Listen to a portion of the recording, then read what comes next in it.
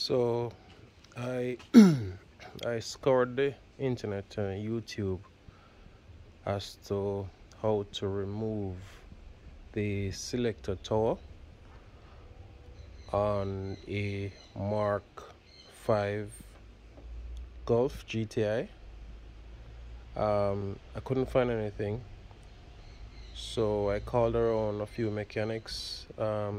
Nobody basically knew how to take it out without taking down the gearbox. So I attempted. I saw one video. I'll give the credit to the video. However, all I needed to do was to check my selector tower or the selector unit, and what I did, I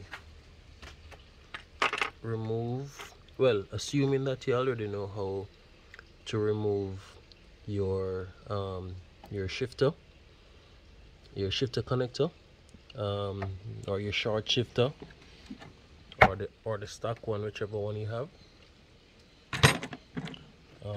Let me show you the stock one.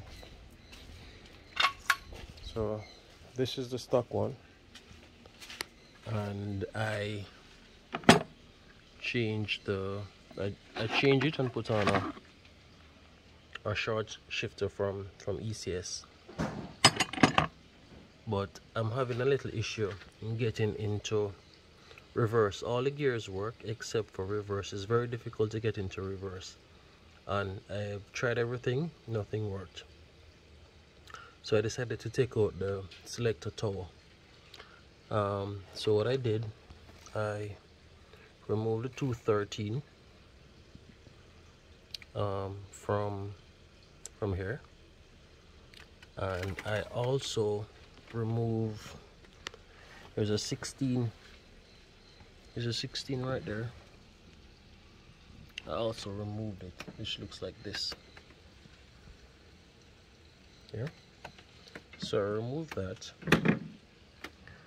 and I just got a flathead screwdriver and just prise it up, and it just came out. Simple.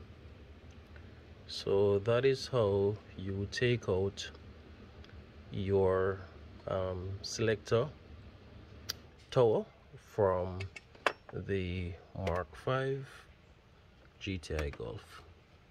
Alright, thank you.